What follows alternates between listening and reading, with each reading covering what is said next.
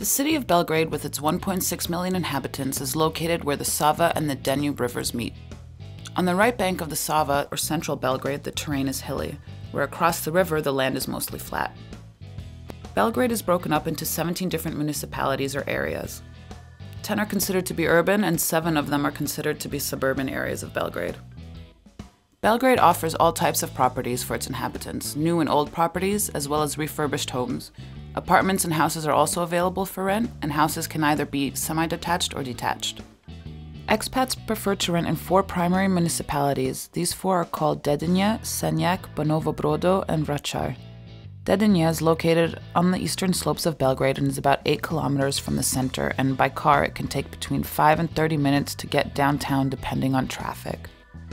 It borders the other popular expat neighborhood of Senjak and is generally considered the wealthiest part of Belgrade. The housing options are primarily large villas. The large villas are old but refurbished and have been separated. Newly built apartments are also available, as well as freestanding houses and semi-detached. In Dedinje, people mostly travel around the city by car, although public transportation does come to the area. The Anglo-American School, the British School, Britannica International School, Chartwell, and Prima International School are all located here. Senjak is another more affluent area of Belgrade with diplomatic residences and large houses. It is very similar to Dedinje in terms of housing options, stores, and distance from the center. The French school is located in this neighborhood. Important advantages of properties in these areas is that they usually come with a garage or other type of secure parking and bigger terraces, some even with a yard.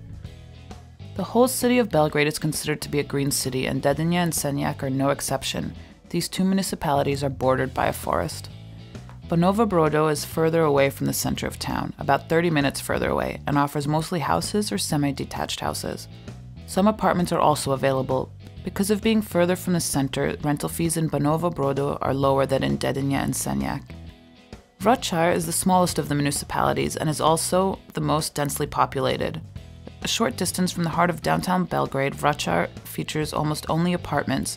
Houses can be found very rarely. Here, one has cafe, restaurants, shops, and parks at their doorsteps. Public transportation is easily available in this area and is recommended, as parking here can be an issue. These areas are recommended because of safety, social functions, and availability of services.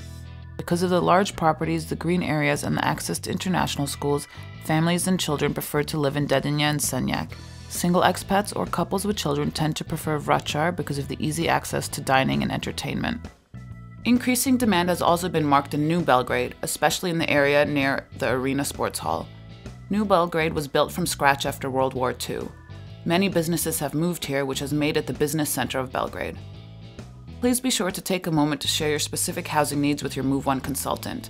A clear understanding of exactly what you are looking for will help the consultant assemble an offer that meets your needs. It will help to avoid wasting any time with properties that are not a match for you and your family.